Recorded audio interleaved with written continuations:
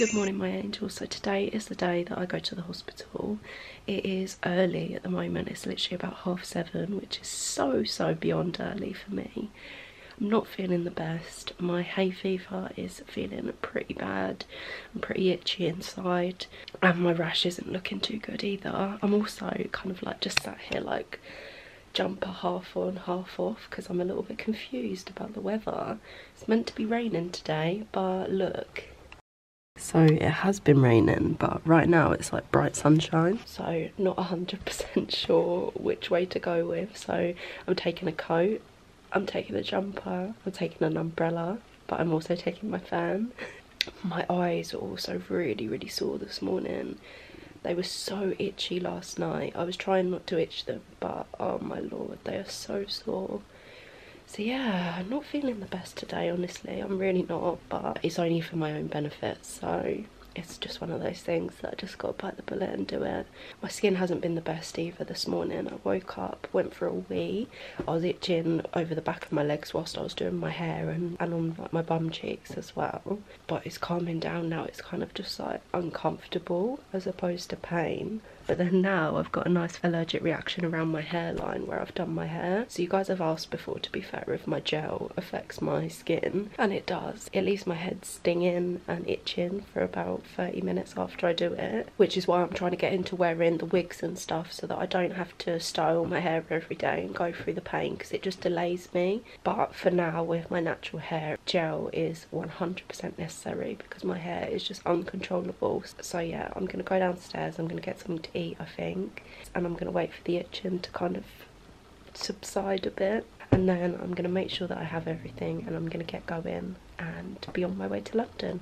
Hi Angel, so the light is really dodgy, I'm sorry, I look literally like an alien, and there's loads of noise where I've parked the car, but I've just got to London. I'm going to start making my way over to the hospital, so I'm just grabbing my stuff out of my car.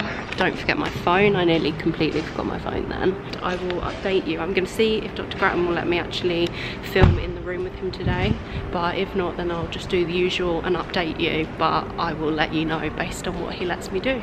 A nightmare. So I had my appointment with Dr. Grattan and I got away. I literally nearly got out of the hospital. I was in the pharmacy ready to pick up my new medication, and they were like, yeah, he hasn't filled in this one box. So now I've had to walk all the way up the stairs, hence why I'm looking a little bit red. I had my fan on me the whole time because I've literally already had 2 reactions since I've been in the hospital just from walking up the stairs and getting hot. And the heating's always on in this hospital. But yeah, I'm still waiting to get myself out of here, but I'm feeling positive, and when I get back to the car I'm going to update you about what he said.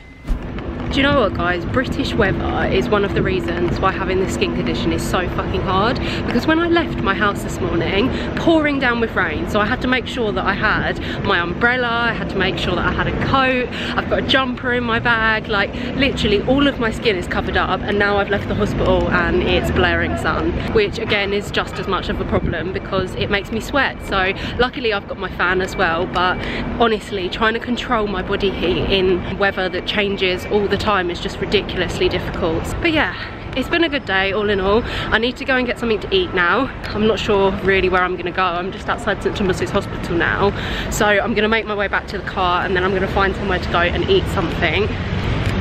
Look at this sun, I actually can't even keep my eyes open. Absolutely gorgeous, and I'm in all black. Love my life. We're back, we're back, we're back, we're back, we're back. Thank you, Lord, let's go home. So, successful appointment.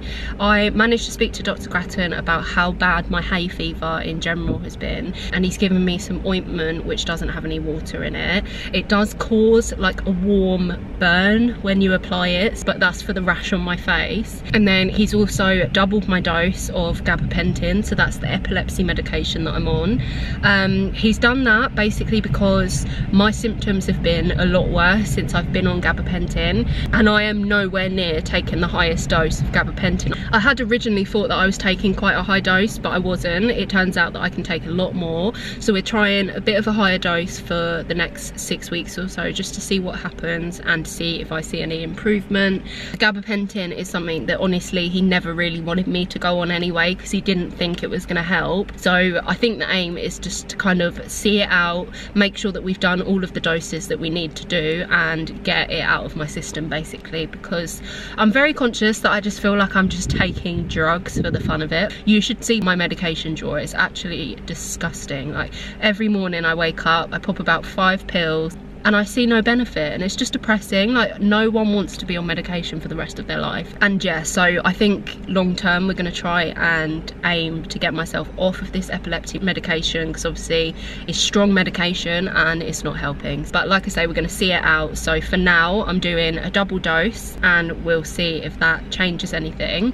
And then I've also got some eye drops as well to help with my itchy eyes from the hay fever. He did say that if I was getting really wheezy, like often from the itching inside my chest, then I could have an asthma pump, but he said it was kind of based on what I felt that I needed. Personally, I can tell that I'm not asthmatic. I just get short of breath sometimes when I'm having an allergic reaction in my chest, so there's not much I can do really about that. So we're just going to kind of play it all by ear and see what happens.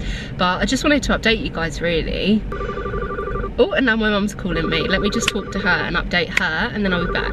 So mum's off the phone now. She wanted to waffle, but I'm just about to leave. I'm really excited to get home. This is the one thing I hate about these trips to London, is the fact that they're so tiring for me, and it's the fact that they're just so far away. So I've still got such a huge drive ahead of me to get home until I can actually relax. But we're gonna get through it. I'm gonna go and get myself something to eat now before I start feeling a little bit poorly. Obviously, because I've had the reactions whilst I was in the hospital, I am just starting to feel kind of drained now. A long drive is only gonna add to that, so I just want to get it over and done with. So yeah, I will wrap up the vlog a little bit later on when I'm home, but I just wanted to update you whilst it's still fresh in my mind and whilst I'm still here. Okay, so I just stopped and got a McDonald's. I just wanted to check with you guys what you get from McDonald's, because I'm just curious. There's 2 things that I go to. I either get the chicken selects, and then my other go-to is a double cheeseburger, no pickles, extra cheese.